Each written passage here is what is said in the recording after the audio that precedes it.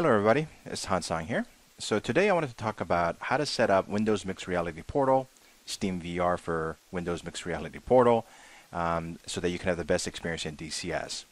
Now when I installed this a while back, I actually left everything as default. And when I flew the FA-18 Hornet and the F-16 Viper, it was actually very silky smooth. But recently on the DCS forum, someone asked, hey, where do I go to set up all these resolutions? Some people actually changed the setting in multiple places, causing your Windows to actually do a lot more work when portraying the VR world inside the goggles. Okay, and we call that supersampling. And in DCS, we call it pixel density, PD, settings. They're all synonymous. So play around with these settings, but I'll show you what I did to achieve, like I said, silky smooth performance in DCS. And these are some of the settings that I'm going to play around with because I want to see if I can push my machine further to get even better experience than what I'm getting. So when you first plugged in your helmet display, with any recent version of Windows 10, I'm on Windows version 1909, but even going back even 2-3 versions of Windows 10, Windows Mixed Reality came with Windows. When you plugged it in, you should have already gone through all of the calibration and installation of Windows Mixed Portal. All right, once you've done that, let's check what kind of helmet goggles that I have, helmet display I have, and it's the HP Pro Reverb. And I'm not using room boundary, so I have that turned off. In fact, I didn't even set up my controller because I don't plan on using that within DCS. But you can actually click on here, see more, and you can see that there's OpenXR, setup controllers, and settings. So we're going to want to click on settings, and you can change these settings if you like on audio and speech if you use Viacom, for example, or other voice commands, which is highly recommended for controlling DCS menu, especially the communications menu. And let's go down to a helmet display here, headset display. And this was actually not on high. This was on automatic. When everything's default, it'll show up as automatic. Okay, but what I'm going to do is I'm going to play around between automatic and high or very high to see if I get something better. This one was the default, so it already said that, hey, based on your native resolution of your helmet mounted display, whatever yours might be, keep in mind that Vive, Vive, Index, even the new Odyssey Plus and the new Rift has 1440, I believe, for the vertical resolution, but of course HP Reverb has 2160. Okay, so that's what it's set at, best quality. The other one here is that this is a little bit confusing. So here it says calibration, and they're talking about IPD, which is the interpupillary distance. Mine happens to be 60.5.5.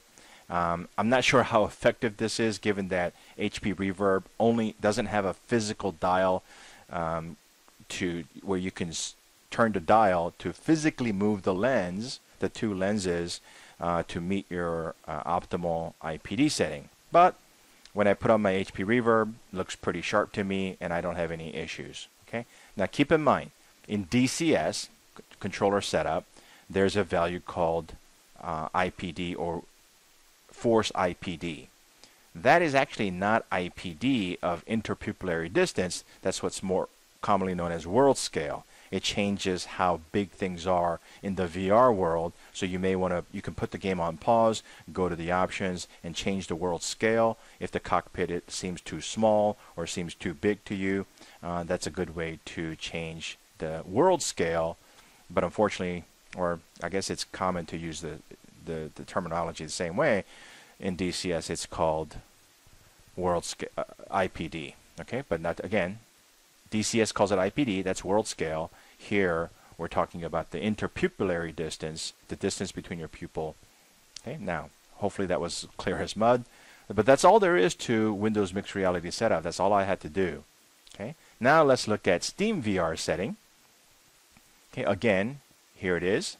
And I just updated mine today to 1.10.1 SteamVR beta, and you can go through all these settings if you like, but the important one here is devices. Okay, I'm sorry, settings.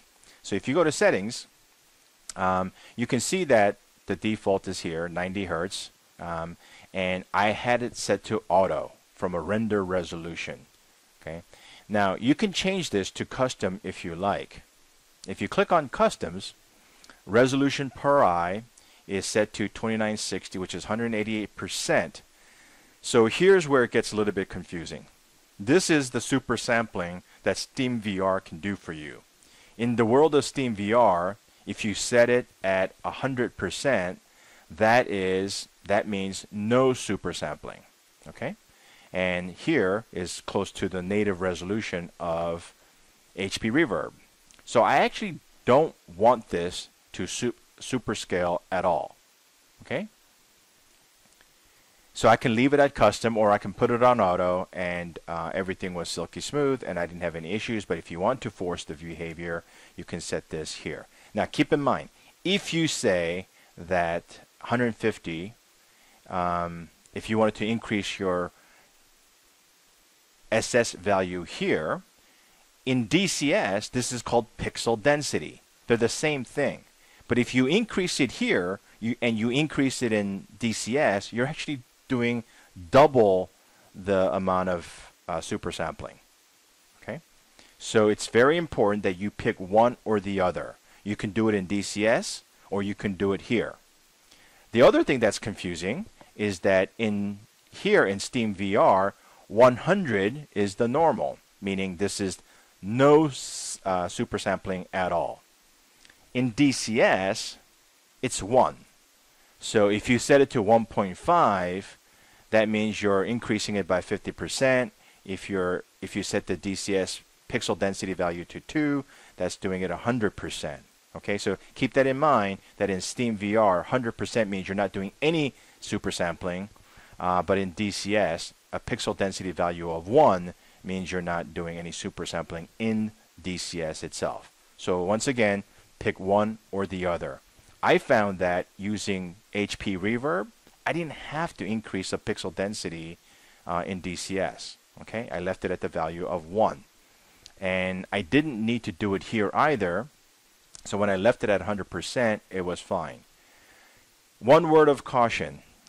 If this number doesn't show up as 2160 at 100%, you have old version of Windows or old version of SteamVR that was not capable of going beyond 1440, I believe it was. Okay, so if you have an HP Reverb and in your SteamVR setting and you set it to custom, and it doesn't automatically know that at 100% you're at 2160 value here, that means you have outdated Windows or outdated SteamVR.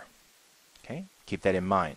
Also, there was a lot of discussion about this. There was one version of Windows, I think it was maybe 2 versions ago, where there was a bug, and it did not allow you to enjoy the highest resolution of HP Reverb. Okay, so just keep in mind that the 2160 is what you want to see here. Okay, or don't worry about it and set it to auto. I didn't have any issues doing that either.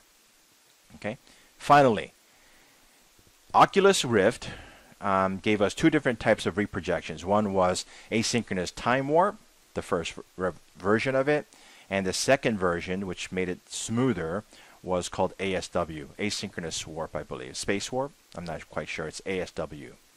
And it's the trickery that VR drivers use to interpolate what, when you move your helmet mounted display fast, it think of it this way, it kind of gets rid of the intermediate projections and it predicts where you're going to look at, and therefore it saves itself a lot of work instead of having to render everything.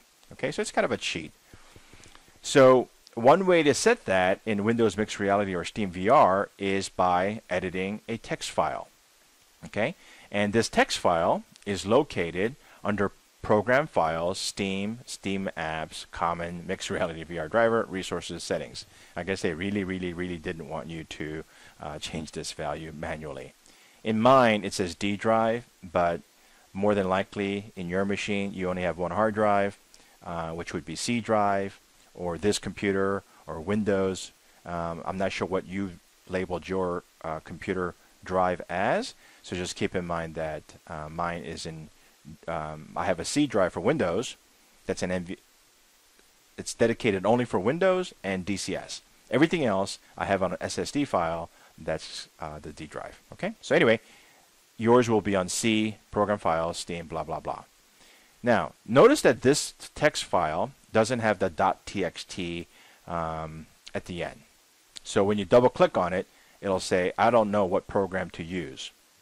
Okay, and so the way you can get around that is you can actually right click on it and say open with.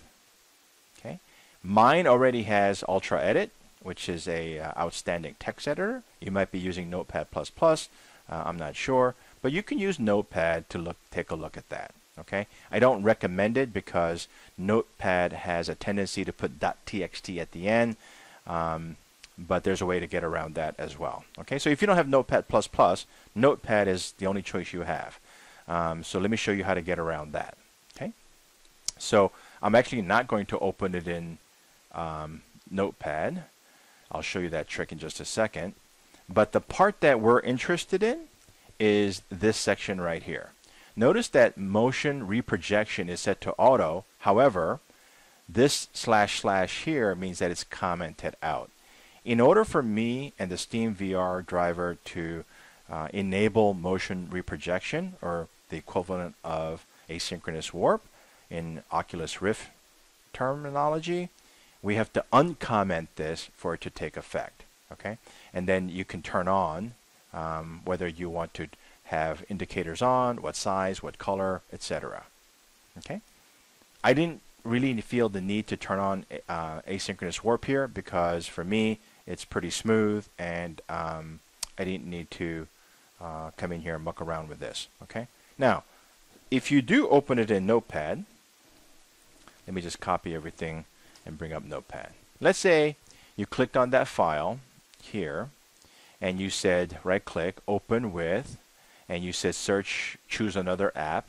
Okay, so you click on choose another app and you click on more apps if the Notepad's not already there, and you can see here that you can use Notepad to open it with, and then you can say always use Notepad to open .VR settings file. That's the extension of this file. Okay, I'm not going to go through that, but you can do that if you want. But here's the Notepad file, and let's say you modified it and you say file save as, then you have to make sure you navigate to where that file is located, okay, which is program 86, Steam, and then the next part after Steam is Steam Apps, which is here, followed by Common, which is here, and then Mixed Reality Driver, and after that it's Resources, Settings. Oh, I guess in mine I don't have this set up. Maybe it's under C drive. But anyway, yeah, it must be under C drive, I guess. Oh, I know why. Because save as type is here. You have to put it in all files. Okay, and you'll see here. And this is the problem. When Windows Notepad defaults to this, it actually expects everything to be .txt.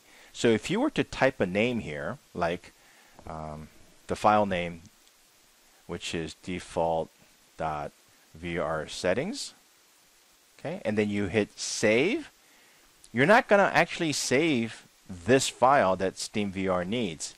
You're going to save default.vr settings.txt, okay, and that's why, again, Notepad is not recommended. However, all you have to do to get around that is to double quote here and here, and if you double quote the name, Windows will not add .txt extension. Okay, so if you're going to use Notepad, make sure you double quote it, or better yet, just get yourself a real editor like Notepad++ or Ultra Edit, okay, or any other editor than Notepad. Okay, I hope that helped. If you have any questions, leave a comment below. or ask me in DCS forum under input and output VR for, there's a huge long thread for HP Reverb. Okay, thank you, and I hope it helped.